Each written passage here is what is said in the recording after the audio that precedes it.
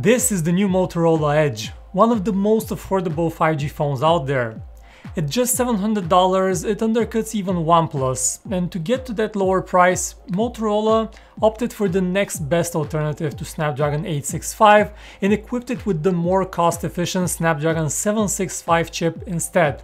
This is Qualcomm's first integrated 5G chipset. It also added a huge battery, 64 megapixel camera, and a headphone jack. Hello guys, my name is Vic with PhoneArena, and this is our review of the Motorola Edge. Available in midnight magenta and solar black, the Motorola Edge looks pretty and feels solid but not too heavy in the palm. Love it or leave it, Motorola is going all in with the display curves too, which aid in keeping the phone narrower than the screen diagonal number suggests. The 6.7-inch screen is all-in-one and it curves sharply on both sides, enhancing the aesthetics of the phone and making the swipe to go back gesture a breeze. The tall 21:9 aspect ratio of the display makes the large phone rather comfortable to hold and operate with just one hand. The rigid power lock key on the side helps you feel it without looking, and overall the Moto Edge design, while not winning any contests in originality, is rather ergonomic. As for the screen, it's sufficiently bright for outdoor use, but it's far from the very best and also delivers rather cold looking colors, with the blue and green spectrum off the mark. We were kind of used to seeing amazing displays lately, so we definitely expected more here. Now, what is great about this display is that it runs at a 90 Hz refresh rate, meaning that it refreshes 90 times a second rather than 60 as most other phones. And this enhances the experience and makes everything run extra smooth, but if you want to maximize battery life, you still have the option to switch back to 60 Hz, which gives you around 10% improvement in battery life. One thing that is missing on the Motorola Edge is an official IP68 water protection rating. The phone has quote-unquote water repellent design, as Motorola calls it, and it does say they were tested according to IP68 standards, but without the official certificate, you should always be extra careful. Now, with the Edge, Motorola is also proving that if there is a will, a space for both a headphone jack and a large battery can be found in 2020. And it also comes with a pair of in-ear headphones that look good and sound quite decent too. The phone also comes with an official case in the box that serves as a bumper on the sides that leaves the curved display sides exposed for operation and protects everything else, which is a nice touch, saving you extra money and time needed to look for and choose a wrapper. Now, the Snapdragon 765 chip on this phone is a big deal. This shovel-ready 5G solution supports the necessary bands for US carriers as well as international carriers 5G, with the only exception being the mmWave range, which requires bulky antennas and is not supported on this phone. So what about the cameras?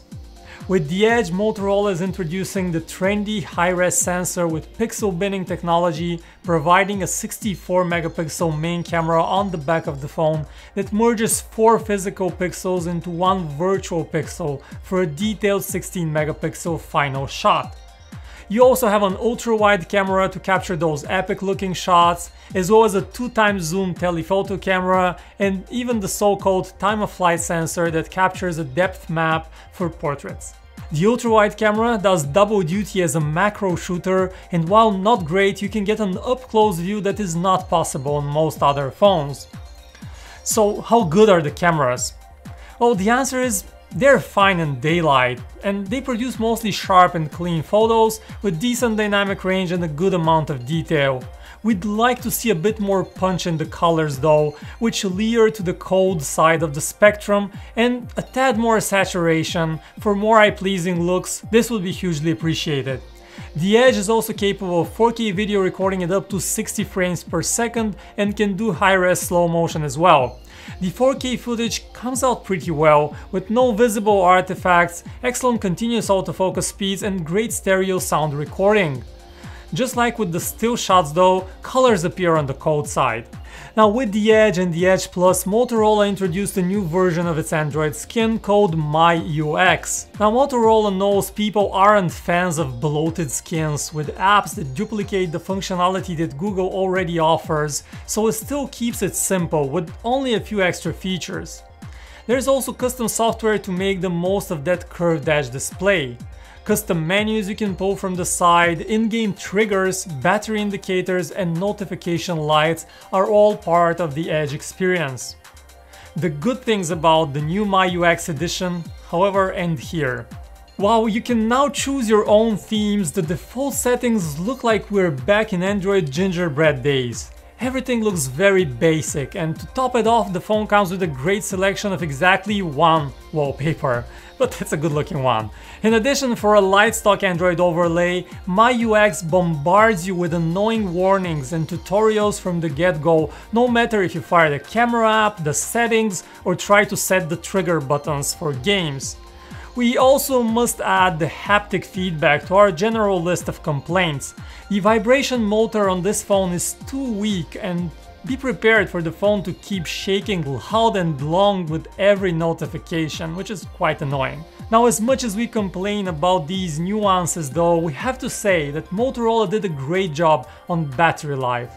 The Edge comes with a 4500 mAh battery that will last the average user up to 2 days off the charger, and the phone lasted especially long while streaming videos online. You can check out the full results of the Motorola Edge battery test over at our website at www.phonearena.com. You can find the link in the description. Now, charging with the 18-watt charger that's provided in the box, however, is nowhere nearly as fast as you get on, say, OnePlus phones, and the full charge takes more than 2 hours on the Motorola Edge. So there you have it, the Motorola Edge, a $700 phone that gives you 5G connectivity, extra long battery life, and a different, curved screen design, but it compromises a bit on display quality. It comes with a dated Android interface and a camera that is just average. If you're considering this phone, don't hesitate to also check out our OnePlus 8 review, as that phone might be the better deal at the same price. And if you're using the Moto Edge, let me know how do you like it in the comments. Drop a like if you enjoyed watching this, subscribe to our channel PhoneArena for more such videos. My name is Vic, thank you for watching, and I will see you in the next one.